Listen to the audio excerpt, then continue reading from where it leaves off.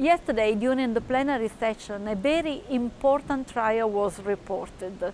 The trial was an India trial, mono-institutional study, which represents the first level 1 evidence of comparison of two different strategies we have in the treatment of locally advanced cervical cancer.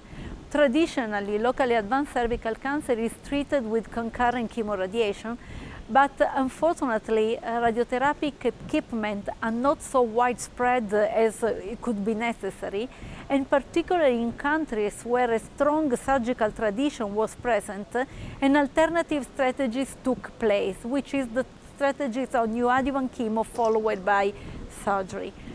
We did not have the level 1 evidence of direct comparison between these two strategies, but yesterday it was presented the results of the first randomized trial addressing this issue.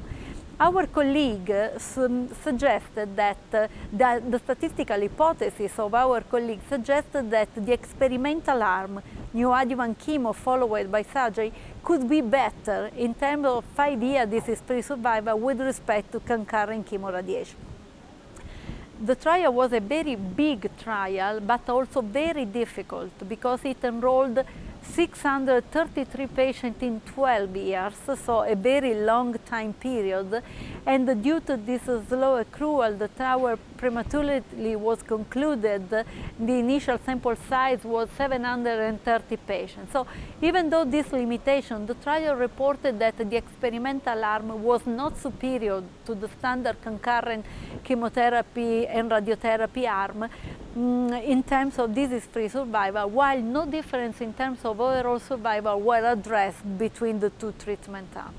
Unfortunately, toxicity still remains an issue for patients receiving concurrent chemoradiation because our colleagues reported that 2 years after the completion of treatment, 1 patient out of 5 still report grade 3-4 toxicity, particularly in terms of vaginal toxicity, but also bladder and also rectal toxicity.